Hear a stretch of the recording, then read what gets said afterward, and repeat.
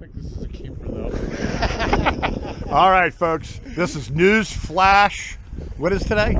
Monday? This is News Flash Monday. News Flash Monday. Beep boo, beep boo. Alert.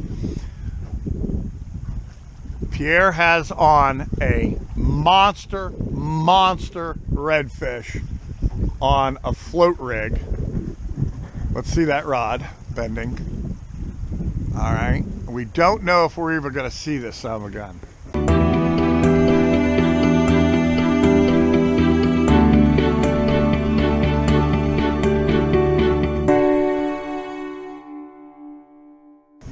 We don't even know if we're going to see it because this rod was sitting in the rod holder when I was on the phone with a guy from the Canadian border up in upstate New York. And Pierre had to jump on this. Man, that's a hard pull. Yeah, because you know why? All that current. You're in so much current. He is not good. Look at the current, folks. Can you see the current? Look at the leads going by. Big current. He's getting tired. All right, I'll be back to you if we get this to the boat. Monday update. We're still on this red. It has to be at least 10 minutes later. I have been on the phone with past customer that I had 2 days ago. Talked to him, and Pierre is sitting here pumping this dude back in heinous current and deep water. So, again, I'll let you know. Look at the rod bending. And that is a fairy wand of a fairy wand.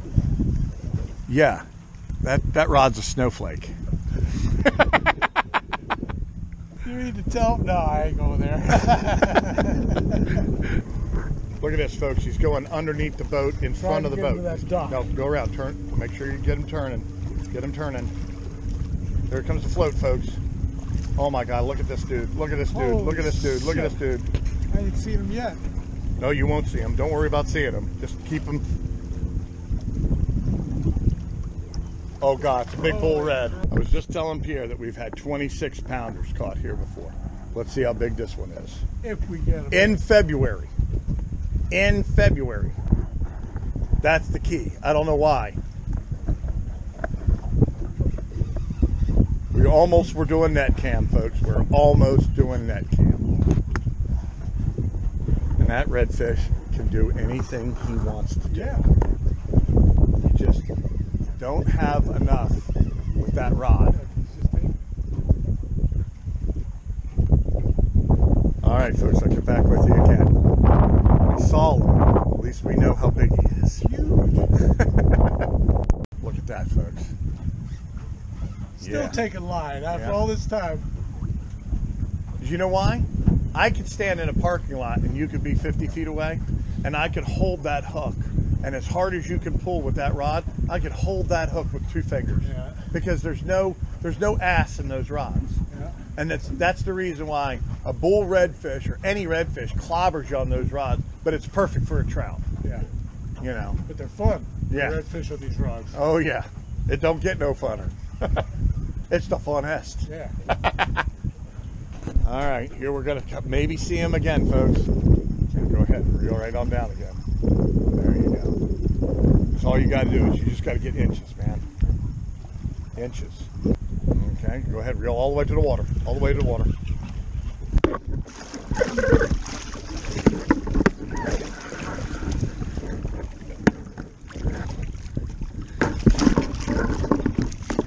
Got that bad boy? Look at that. There we go, folks. Hot damn. Look at that monster. All right, give yourself some line. Stick it right in the rod holder. All right, folks.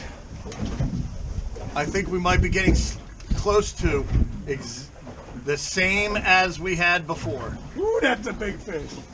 That is one big dog. Whoa. That Big is Daddy. a big dog. Now, official weight. How much? Okay, official weight. Well, I could put him on a 60. You agree with that? Okay, we just beat the record. The largest redfish float rig fishing ever. There's a 30-pounder.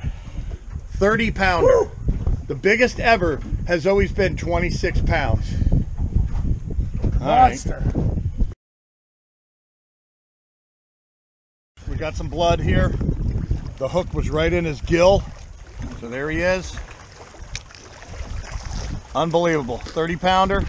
Biggest redfish ever on a float rig, period. Beat the old record was 26 at this exact same spot. If you want to know the spot, you got to come and fish with Dave. There you go. Speaking the truth. Speaking the truth. Speaking the truth. We're a bunch of truth tellers on this boat. Unfreaking believable. We're sitting here and we caught nothing but a yellowmouth trout. And then all of a sudden this dude. Well, we just got to just hold him down in there. Wore his ass out. All right. Stick a fork in our ass. We're done. Yeah.